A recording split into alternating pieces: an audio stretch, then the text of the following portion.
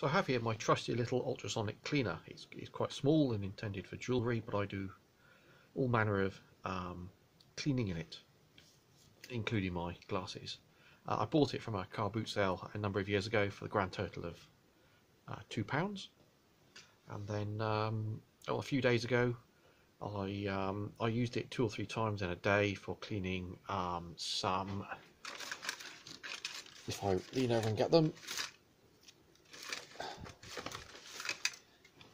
some stencils for surface mount components, and I found the only way of getting these completely clear through all the little holes, these are quite regular patterns, is to put them in the ultrasonic cleaner, and then it gets right into the little corners of all these little miniature holes in the stainless stencil.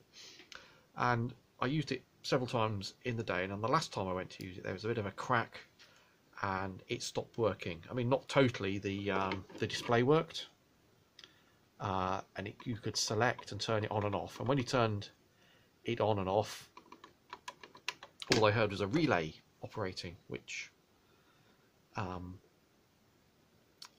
isn't a normal operation, because you can't hear the ultrasonic frequency, but you can hear it buzzing. So when I took it apart just before throwing it in the bin, I opened the case and found the whole of the inside was covered in very, very heavy condensation. So some water had got in through somewhere, and it had condensated, and then basically everything was slightly damp. And when I went looking, I don't know if it's gonna show up. Let's get a pencil. If I hold that up and see if it focuses, you can see around certain components, like here, there's a white sort of tide line around there, and then around this place in particular that there was a bit of a tide line, and then on outputs here there was kind of rust and corrosion, and this is the main wire out to the piezo element, which I believe is reasonably high voltage, certainly high frequency, and it wasn't, and there was a bit of rust around this little diode here. So it had been wet, and I think in the past, whatever was leaking, or whether it was a splash or just a tiny bit of moisture in between days or weeks of use, has it been evaporating, but because I used it several times in a day, it didn't have time to do that, and failed to work. And I was going to throw it straight in the bin. I thought, oh no, hang on a minute, this is not as complicated as it looks, as it seems. Firstly, there's not many ICs on it, so most of the components on the board are passive, which means there's not a lot to go wrong with them.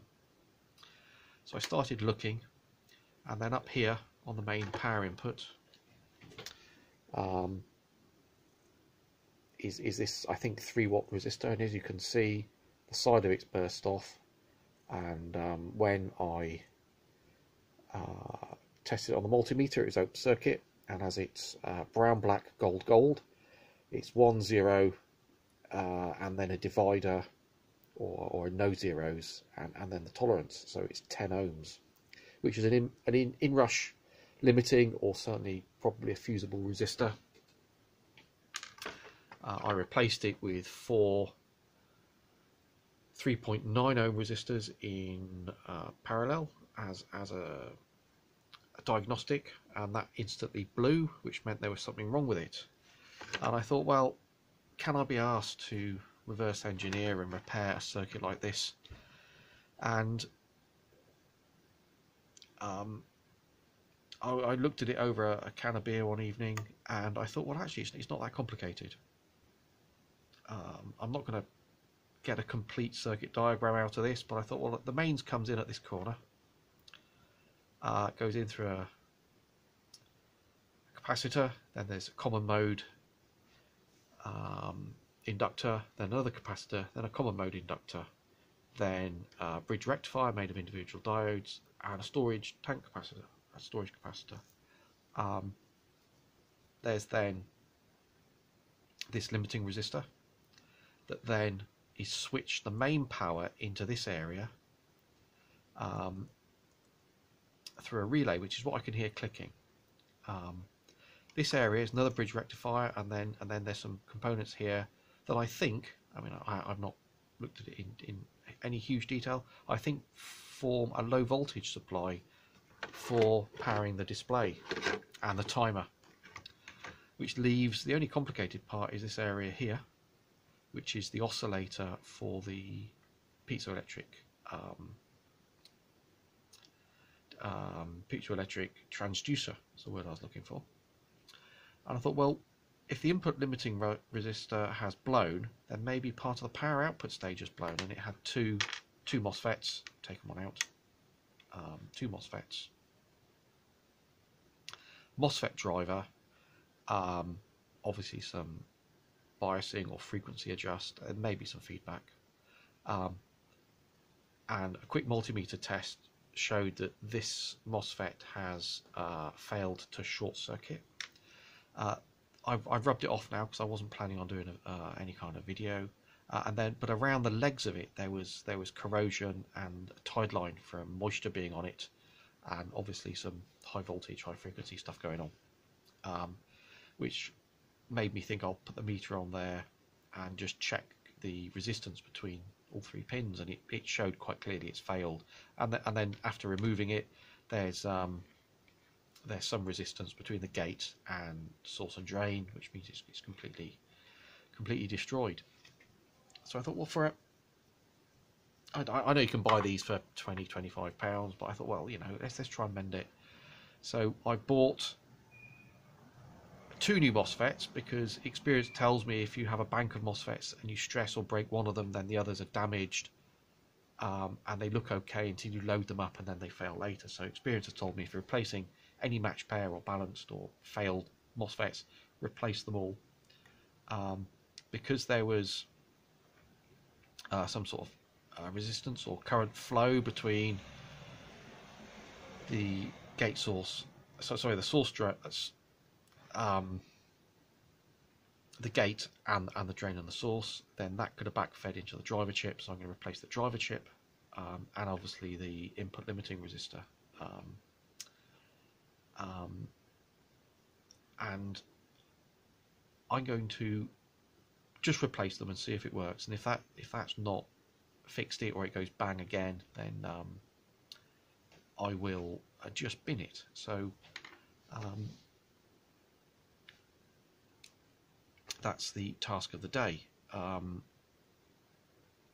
I shall pause to do that, because desoldering and soldering stuff up, especially when it's attached to a large device, is quite fiddly and probably painful to watch. So what I'm going to do is desolder these three components and the limiting resistor, and then come back when it's done and check that the pits I ordered have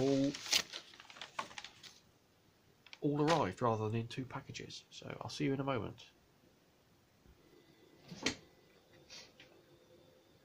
So that took slightly longer than expected. I have replaced the input limiting resistor, or fusible resistor, depending on what it is, the two power MOSFETs, the power MOSFET driver, and I also found out that even though it didn't blow initially when it failed, when I tried to rebuild it with the rather comical 1 ohm 3 watt resistor that I made out of 4 3.9 ohm resistors, caused the input fuse to blow, which was a fast acting, or it had an F on it, 2 amp fuse, which luckily I had some spare, so I soldered one of those in.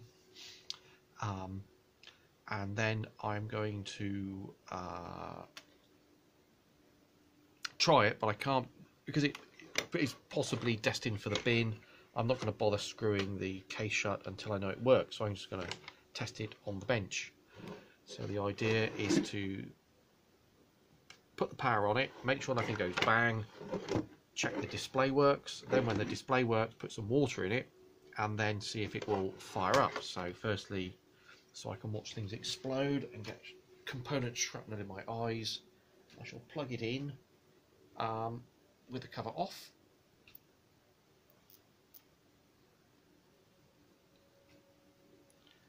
Which seems to have gone quite well, so I'll put that under there to keep it safe. The display is working, so I know the little controllery bit in there is working. I shall apply some water.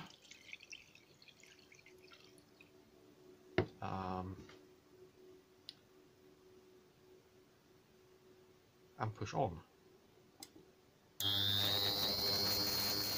And it works. What do you know?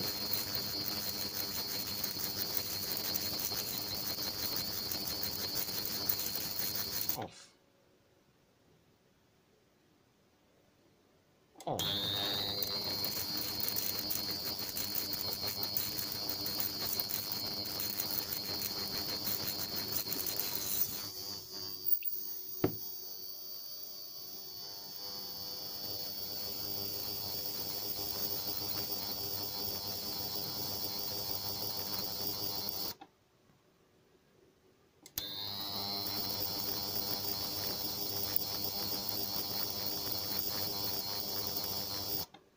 I don't know why, but that seems slightly more ferocious than when it was in its original state. But I'll call a fix, so I'll be able to put the case on it without worrying I'm wasting my time, and then put it back into service.